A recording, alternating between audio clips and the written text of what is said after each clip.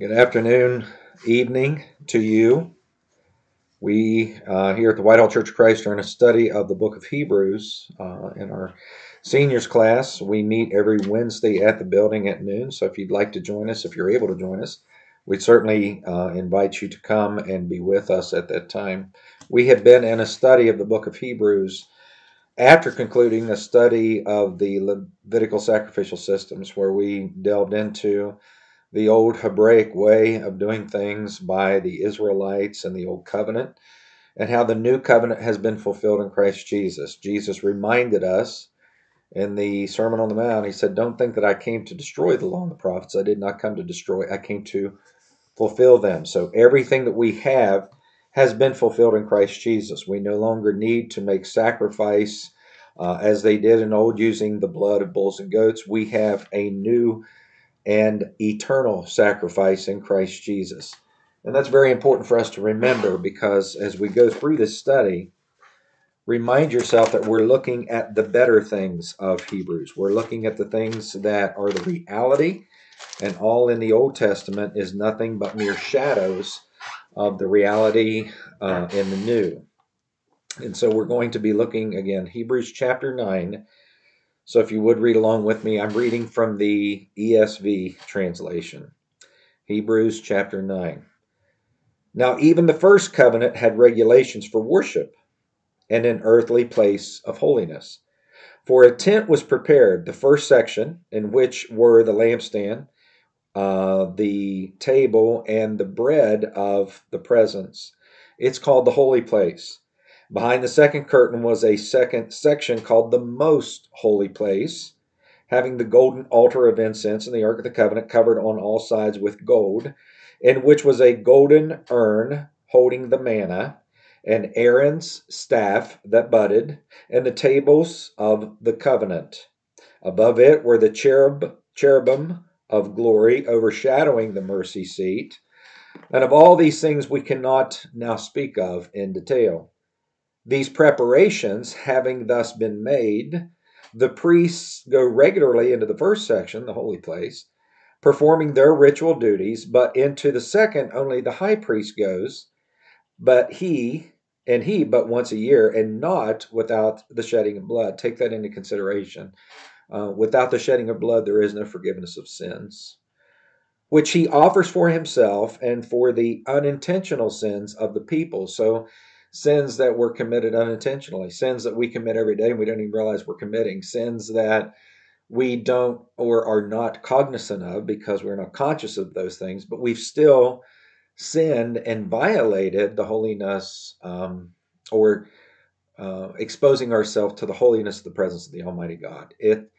God the Father deals with sin through his Son, and his blood eradicates that sin. We are in remission of our sins because of the blood of the Lamb.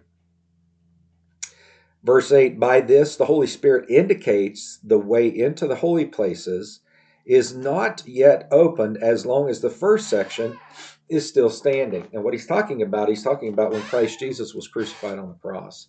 And the temple veil was rent in two from top to bottom. He was exposing the most holy place. He was exposing the desire God had from the beginning when he created the heavens and the earth. And he created Adam and Eve. He created the first man and the first woman.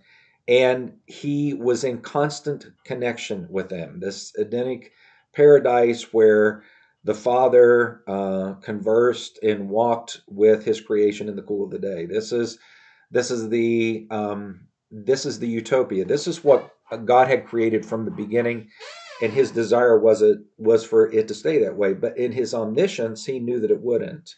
And so he made provisions for that through his Son, Jesus Christ. Well, prior to that, under the old covenant, the Israelites were to sacrifice bulls and goats and calves. If you were poor, you would sacrifice a turtle dove because you didn't have that much money for the sacrifice that you were going to bring to have your sins remitted. Interestingly enough, the priest that would step in on place of the people first had to sacrifice for his own sin, and then he would sacrifice animals for the sins of the people. I always thought that was fascinating, because when Christ Jesus came, he didn't come from the Levitical line. He didn't come from Aaron's line. Jesus Christ came from the order of Melchizedek. And because he came from the order of Melchizedek, who didn't have any beginning or end, or any record of it, um, thus Christ Jesus is eternal from before anything was ever made, throughout eternity. So we need to bear that in mind as we go through this section of Scripture. According to the arrangement, verse 9, which is symbolic for the present age.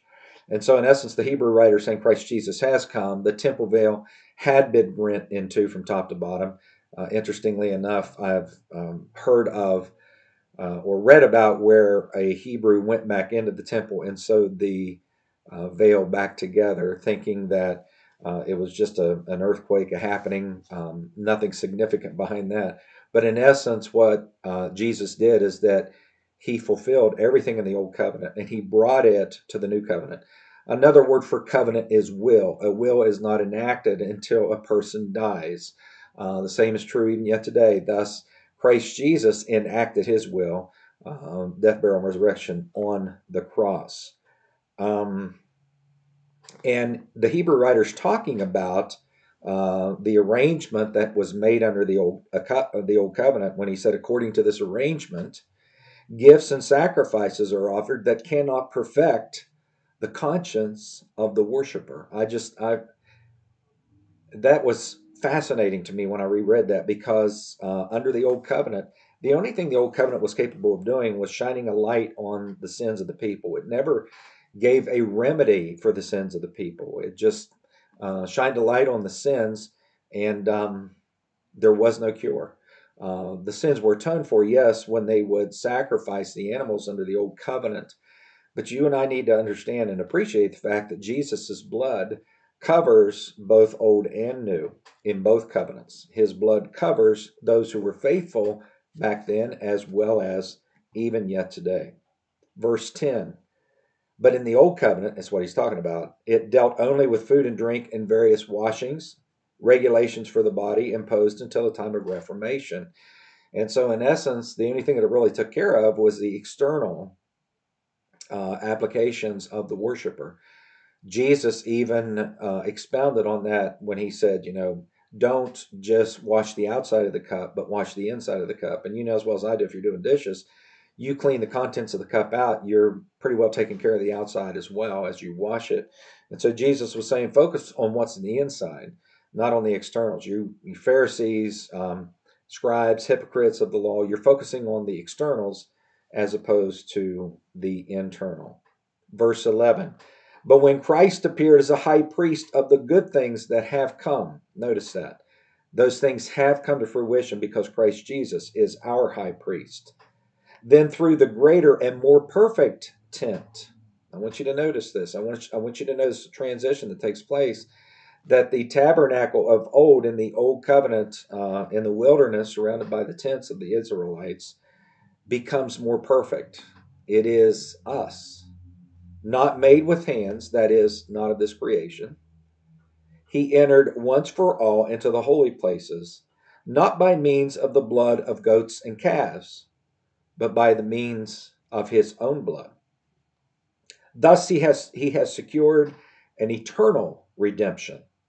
If the blood of goats and bulls and the sprinkling of defiled persons with the ashes of a heifer sanctify for the purification of the flesh, how much more, through the eternal Spirit offered himself without blemish to God, purify our conscience.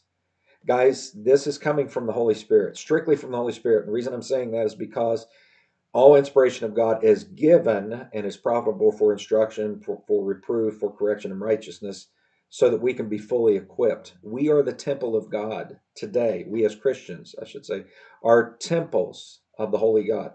And we serve him as we live in his word, because his word is living and it is alive. The word became flesh and dwelt among us. We beheld the glory of the only begotten, full of grace and truth. So Jesus is the word. And in him, there is no blemish at all. Because of that, we have the Holy Spirit living inside of us, those of whom have been immersed into Christ. And that Spirit, that Holy Spirit, convicts us of sin. It draws us back. It connects with our and purifies our conscience from dead works. Why? To serve the living God. For by grace you have been saved through faith. That is not of yourselves, not of works, lest any man should boast. It is a gift of God. We need to realize that all of these things that we have come from Him and Him alone. And we are given those abilities to serve Him.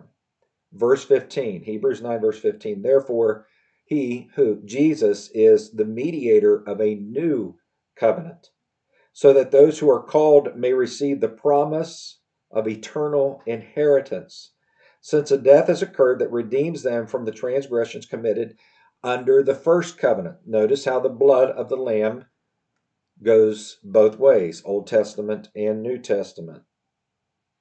For where there is a will involved, the death of the one who made it must be established. For a will takes place and effect only at death, since it is not in force as long as the one who made it is alive. Christ Jesus came. He gave himself willingly. He sacrificed himself for us. He was buried in the heart of the earth, rose on the third day. We, in like manner, through baptism, are buried into the waters of baptism to have our sins washed away, to receive the indwelling of the Holy Spirit of God. Verse 18, therefore, not even the first covenant was inaugurated without blood. So under the Old Covenant, under the Old Testament, they had the blood of bulls and goats and a heifer or whatever that they would bring as a sacrifice for the priest to offer in this earthly tabernacle. Moses was given that picture when he went up on Mount Sinai to receive the Ten Commandments. He was also given a picture of the heavenly sanctuary. Something that many people, when they have been ushered into the presence of the heavens, don't even have words to adequately describe how beautiful it is. As was Paul the Apostle when he was ushered in the third heavens after being stoned in Lystra.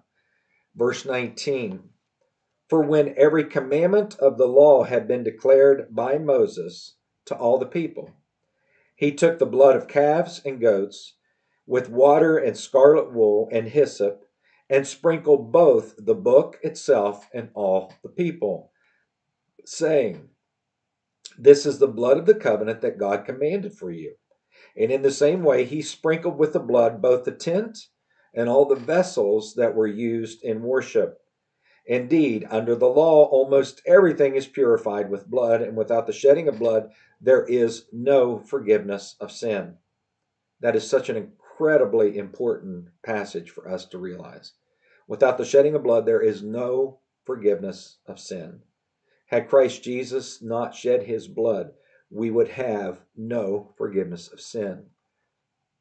You and I need to understand the significance of that. Verse 23, thus it was necessary for the copies of the heavenly things to be purified with these rites, but the heavenly things themselves with better sacrifices than these, namely Christ. Christ has entered not into holy places made with hands, which are mere copies of the true things, but he has entered heaven itself, now to appear in the presence of God on our behalf, nor was it to offer himself repeatedly as the high priest enters holy places every year with blood not his own, but rather blood of animals. For then he would have to have suffered repeatedly since the foundation of the world. If Christ Jesus had to offer himself on the cross again and again and again and again, he would have had to have done that from the foundation of the world, because it was God in his omniscience that gave us the plan of salvation through Christ Jesus before the foundation of the world was ever laid. But as it is, he has appeared once for all at the end of the ages to put away sin by the sacrifice, notice this, of himself. And just as it is appointed for man once to die, after this comes the judgment. Pretty well gives up the argument for reincarnation, does it not? So Christ, having been offered once to bear the sins of many, will appear a second time, not to deal with sin, but to save those who are eagerly waiting for him. Are you eagerly waiting for the return of the Christ? The next time he comes, the heavens will pass away with a roar. in the twinkling of an eye. Those of whom have died will be caught up in the air. Those of whom have done evil to eternal destruction, those of whom have done good to eternal life. And it's not that your salvation is based on your goodness. Your salvation is based solely on Christ Jesus and what he's done for you. Your response to that is indicative of the works that you're going to be performing. And according to 1 Corinthians chapter 3, those works are going to be tested through fire. If it is wood hauled straight, it'll be burned up, because we are going to be purified through fire when he comes again. I'm expressing that to you because it is so important. If you've not yet dedicated your life to the Lord Jesus Christ, I'm encouraging you to do that. There's no greater life, there's no greater blessing that you can receive than living your life in connection with the Almighty God. He is your source of life, not just for this life, not just for the 70 or 90 or however many so years we're alive on this earth, but for trillions of years to come in eternity as we are reunited with him. Father, thank you for this incredible gift. I pray that those of whom fall under the sound of this voice today will understand that this is a call for each and every one of them to dedicate themselves to you through your Son, Christ Jesus, through the power of your Holy Spirit. We give you thanks and praise. Father, just bless us this day. Encourage us in every way, we pray in Christ. Amen. Have a great day, and remember the one who gave it to you.